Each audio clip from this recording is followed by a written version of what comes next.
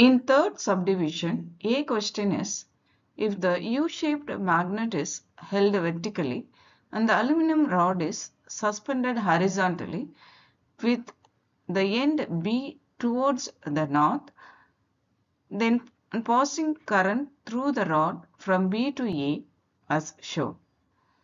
In which direction will the rod be displaced? Now we see the answer.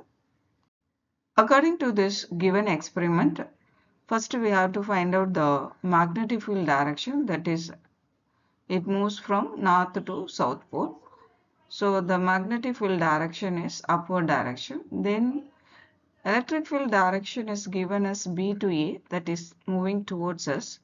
To find out the force on the conductor, we can use Fleming's left-hand rule.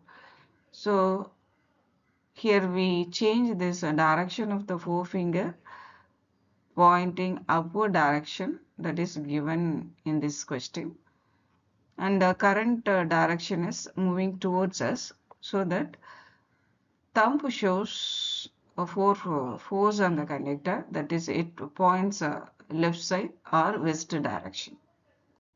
According to the Fleming's left-hand rule, the current carrying conductor AB gets displaced towards left or west side.